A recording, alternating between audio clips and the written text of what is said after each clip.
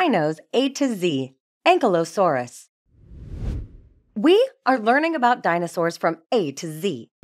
Let's find out what today's dino will be. Ankylosaurus. The Ankylosaurus was as large as a tank. It lived in what is now eastern Montana. Its name comes from the Greek word ankylos. Ankylos means hard or fused. You already know that saurus means lizard. Put them together and you get fused lizard. And fused lizard perfectly describes this dinosaur. The Ankylosaurus was an herbivore.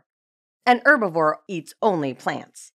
Its teeth were flat and leaf-shaped, perfect for chewing and eating plants. These dinosaurs lived along the shores. There, they could find the plants they liked to feed on. Ankylosauruses weighed up to 10,000 pounds. That is about the same as 4 small cars. They were nearly 30 feet long and built low to the ground. They ambled on their muscular, squatty legs. You might think being a slow mover would make you a target for predators, but think again. An Ankylosaurus's body was covered with rigid and stiff plates made of bone. It would swing its heavy club-shaped tail if attacked by a predator. Its tail had enough force to easily crush the bones of predators.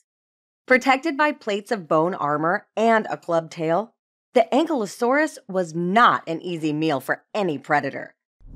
The fossils of this dinosaur have been found on every continent except Africa. Ankylosauruses lived about 70 million years ago. Though a slowpoke, the Ankylosaurus was not a dinosaur other dinos wanted to mess with.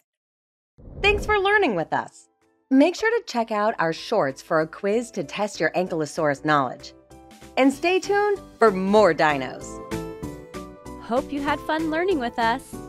Visit us at learnbright.org for thousands of free resources and turnkey solutions for teachers and homeschoolers.